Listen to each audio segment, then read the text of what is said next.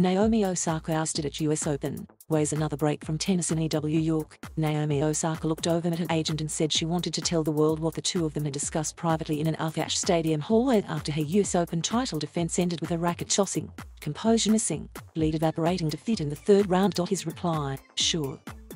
And then Osaka, pausing every so often as her voice got caught on her words and her eyes filled with tears, said Friday night she is thinking about taking another break from tennis for a while. "I feel like for me, recently, when I win, I don't feel happy, I feel more like a relief. And then when I lose, I feel very sad," Osaka said at a news conference following a 5-7, 7-6, 6-4 loss at Flushing Meadows to Leylah Fernandez, an 18-year-old from Canada who is ranked 73rd and never had been this far in Grand Slam competition. "I don't think that's normal.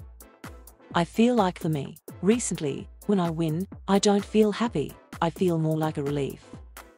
And then when I lose, I feel very sad." Naomi Osaka, of Japan, covers her head between games against Leylah Fernandez, of Canada, at the third round of the US Open Tennis Championships, Friday, September 3, 2021, in New York City. The moderator in charge of the session with reporters attempted to cut things off, but Osaka said she wanted to continue. "This is very hard to articulate," she said, resting her left cheek in her hand. "Basically, I feel like I'm kind of at this point where I'm trying to figure out what I want to do, and I honestly don't know when I'm going to play my next tennis match." Crying, she lowered her black visor over her eyes and offered an apology, then patted her palms on both cheeks. "Yeah," Osaka added as she rose to leave, "I think I'm going to take a break from playing for a while.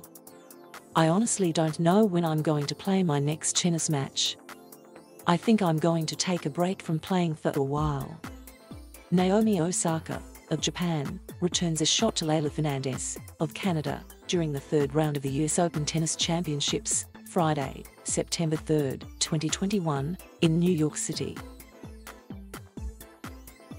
This was the first slam tournament for the 23-year-old Osaka since she pulled out of the French Open before the second round to take a mental health break after having announced she would not participate in news conferences in Paris. She also sat out Wimbledon, before participating in the Tokyo Olympics, where she lit the cauldron as one of Japan's most famous athletes. Osaka owns 4 Grand Slam titles, including the US Open in 2018, beating Serena Williams in a chaotic final, and a year ago, plus 2 more on the hard courts of the Australian Open.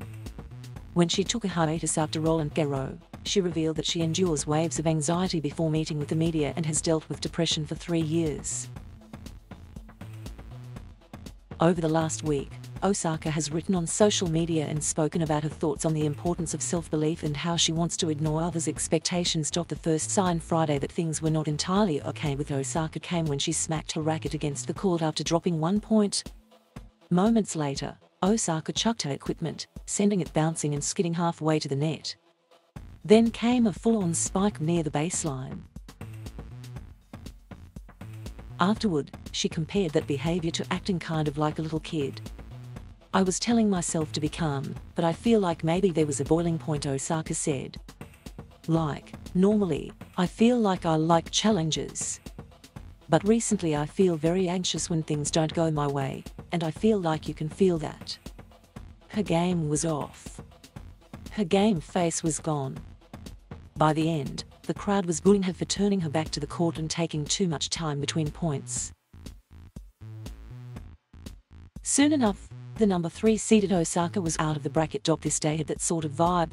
Earlier Nash, another 18-year-old new to this territory, surprisingly eliminated a number 3 seed when Carlos Alcaraz of Spain edged French Open runner-up Stefanos Tsitsipas 6-3, 4-6, 7-6, 0-6, 7-6 to become the youngest man into the 4th round at Flushing Meadows since Michael Chang and Pete Sampras in 1989.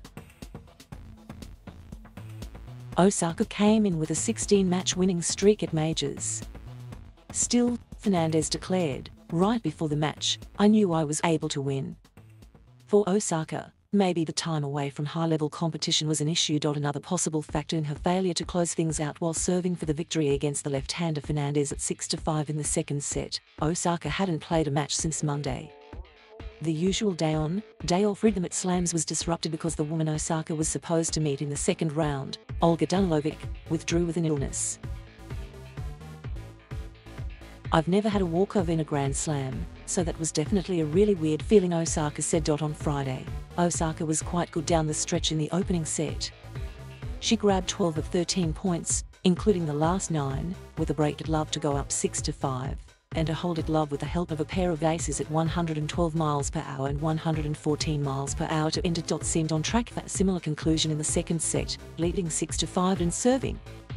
But when Osaka sailed a forehand wide, Fernandez had her first break of the match to make it 6-all. "Finally, I found a pattern to her serve," Fernandez said. "I just trusted my gut and hit the ball. I just trusted my gut and hit the ball." Leylah Fernandez, of Canada, returns a shot to Naomi Osaka, of Japan, during the third round of the US Open Tennis Championships, Friday, September 3, 2021, in New York City. And so began Osaka's downward spiral. She fell behind 5-0 in the ensuing tiebreaker, missing shots and displaying her frustration as she occasionally has done in the past, by flinging her racket. Chair umpire Alison Hughes did not sanction Osaka then, although later a warning was issued for hitting a ball into the stands. "I wasn't really focused on Naomi," Fernandez said. "I was only focused on myself, my game, what I needed to do." More to the point, Osaka was not at her best. She left the court with a white towel draped over her head after the second set, then sat in her changeover chair in that same block-out-the-world manner.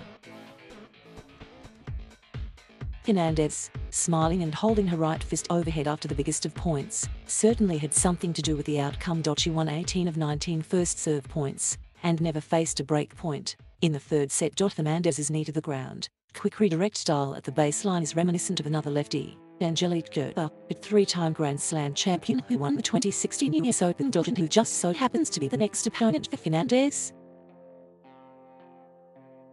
"I'm going to put on a show like I did tonight," Fernandez said, "and we're going to see how it goes."